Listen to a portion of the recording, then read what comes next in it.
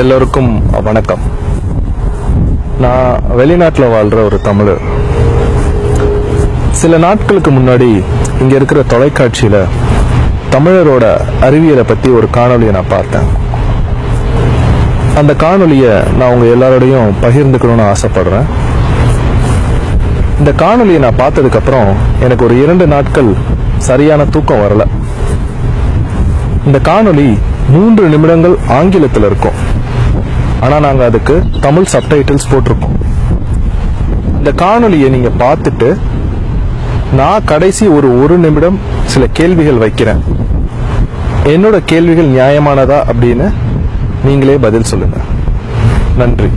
This ancient manuscript provides accurate instructions for how to make a dry electric battery. The battery doesn't show up in our conventional technology until the 19th century. What the heck is it doing in the Agasthiar Samhita, the sacred text that was Agasthiar's personal writings? If Agasthiar knew how to build a battery, then how can we rule out all of the other marvelous technology that is described in the same document?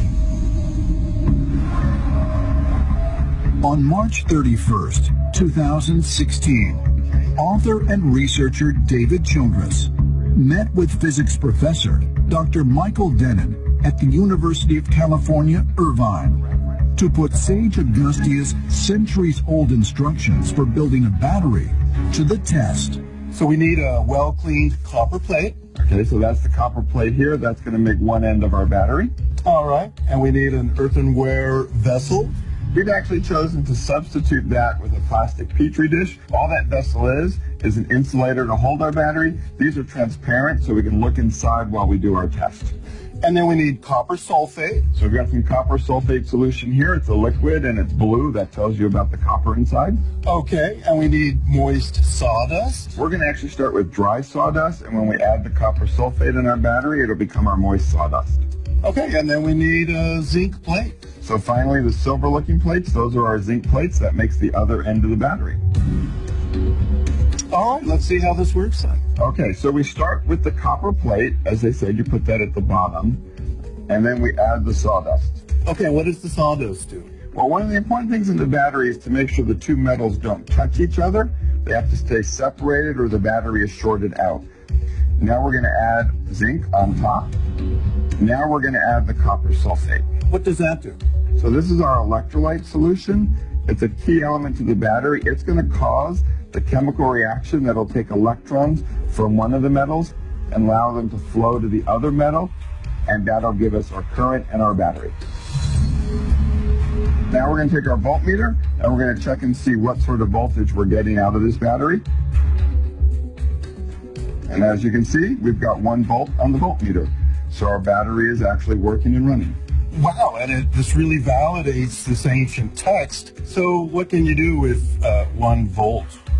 Well, with 1 volt and a typical single battery like this, the cool thing is you have enough energy content that you can lift a person, say a 200-pound person, about 10 meters into the air if you have the right machinery to hook this battery up to. Wow. A battery with enough power to lift a person off the ground? Could the technology described by Sage இந்த காணொலியை பார்த்தீங்களா? இந்த காணொலியை பார்த்துட்டு எனக்கு 2 நாட்கள் தூக்கமே வரல. உலகத்துக்கே கலை, அறிவியல், பண்பாடு, கலாச்சாரம், நாகரீகம், அறிவியல், வேளாண்மை எல்லாவற்றையும் கற்றுக் கொடுத்தது தமிழர்கள் தான். ஆனா இதுல என்ன கொடுமைனா, நம்மளே காட்டுமிராண்டிகள்னு சொல்லிட்டு ஒரு கூட்டம் அலையுது. இந்த காணொலியில ஒரு கேள்வி எழுப்புறாங்க. என்னன்னா, பல ஆயிரம் வருடங்களுக்கு முன்னாடியே அகத்தியர்னால இவ்வளவு துல்லியமா பேட்டரி கண்டுபிடிக்க முடியும்னு சொல்றதுனா அவர் சொன்ன மற்ற விடயங்கள்லாம் எப்படி தவறா இருக்கும்னு கேக்குறாங்க. உதாரணத்துக்கு சித்த மருத்துவம், இது எப்படிங்க தவறா இருக்கும்? தமிழர்களாகிய நாம எல்லாத்தையும் கற்றுக் கொடுத்துட்டு வேறற்ற மரங்கள் போல இருக்கும். இப்ப இது ஒரு கொடுமையான காலகட்டம். நான் அடிக்கடி என் நண்பர்கள் கிட்ட சொல்றது உண்டு.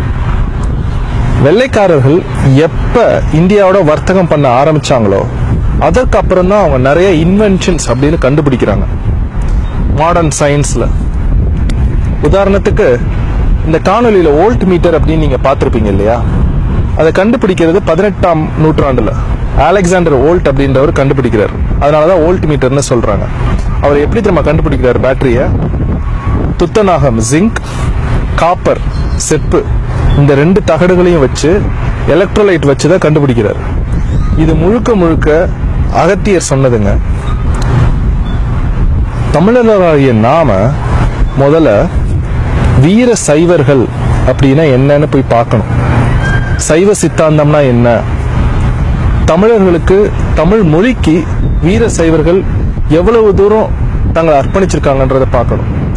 சித்தர்களை பத்தி படிக்கணும்.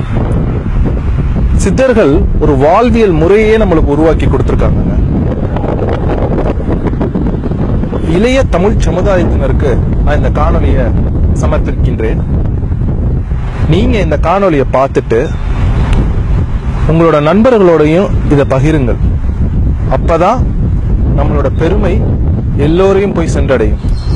நன்றி.